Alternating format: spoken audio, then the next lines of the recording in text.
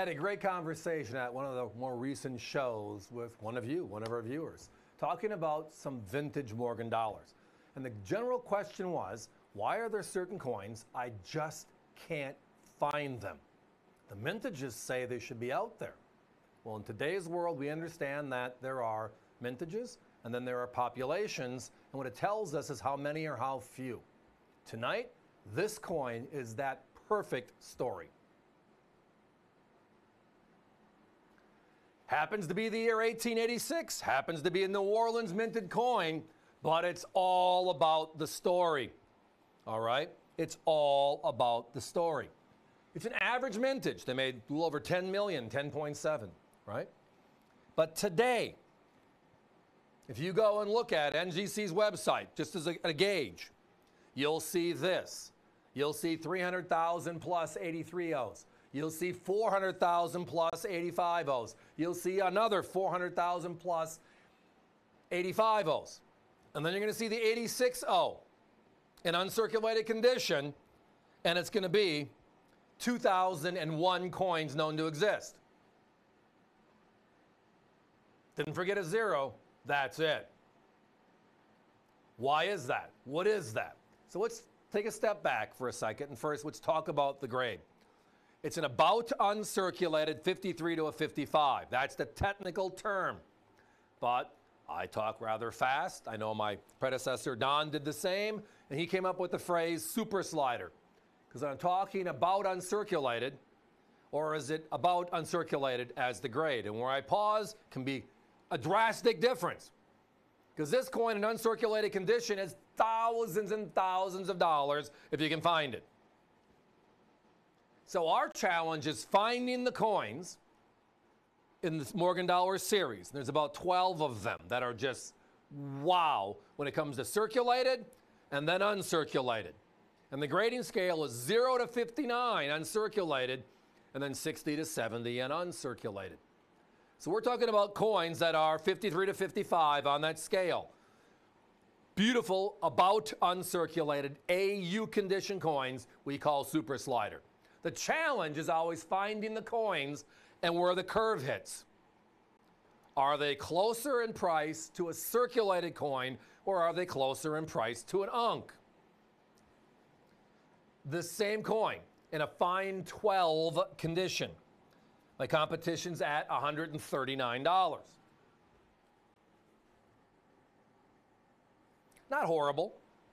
We have them available at $69 ourselves. And then you look at the uncirculated, or that beautiful, beautiful 60 plus, right? For a mint state 60, we found two coins this week. One of them at $27.49 and the other one at $29.50. So I said a second ago, where is the scale slide? The grade is a 60 and it's worth $2,700 to $2,900. A 12 is worth $139. So where should a 50 be? Right? Well, if a 50 was at $1,500, $1,000 less than a 60, would we say it's a great or a bad deal? Well, that goes back to the start of this conversation where I referenced with the gentleman I was talking to at the show on conditional rarity. Some coins are out there, but the condition is where it stops. And we use NGC, PCGS, ANAX, because they publish every coin they've seen in the last 35 years for the American public, us, to take a look at it. And it shows you what they've seen, right? But it also tells us what is not being seen. And again, as I referenced, the 83O, 300,000, 84O, 500,000, 85O, 400,000, even the 04O, the last New Orleans minted Morgan ever, over 300,000 coins seen all grades, and 90% of them in uncirculated. This coin, the 86O, 2001, in 35 years have been graded as 60 or higher. Now, where does that stand? Right? The 1890s. That's the home of the crazy scarce, uncirculated New Orleans minted coins. And as a general statement, that's pretty darn accurate, right? The 95.0, there's only 151 coins that have been certified in 35 years, 60 or higher. 93.0, right? Only 717 seen in 60 or higher. 94.0, 1,170 coins seen in 60 or higher. And those are 10,000 plus for beautiful uncirculated coins, right? Then you get the 96, 97.0. Beautiful coins, very similar to this 86.0. And then the next rarity for O mints is this one, the 86.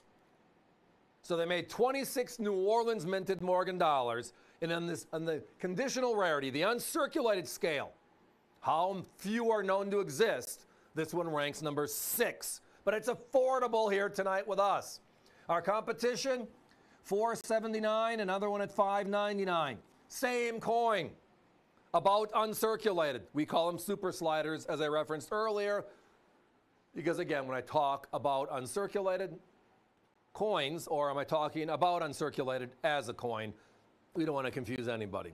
But these are AU 53 to 55s in the technical scale, and 60s where uncs are. Guys, we got to put a 1-minute clock up. We're down to single digits. Took us 9 months to put this group together, and we're going to talk about them for 6 or 7 and have them go bye-bye. Love it. But this is exactly the reason why. Not a bad thing or a good thing. Did the Pittman Act have something to do with it? Absolutely. Right? In 1918, Woodrow Wilson signed into law the melting of 60% of all the Morgan dollars ever made from 1878 to 1904. And we just don't know which ones they were. Well, today we actually can say we do know which ones they were. They melted some 83s and 84s and 85s because there's only 300 to 400 to 500,000 coins known to exist in uncirculated condition, but they destroyed the 86.0. And we know that even though 10.7 million coins were made. Today there's only 2,001 coins graded in 60 or higher. So again, with a $2,700 to $2,900 value on an uncirculated 60 and a fine 12 at $139, I look at this $299 for high grade circulated and say, oh yes, it definitely is a sleeper. You got to join us. Only a couple left.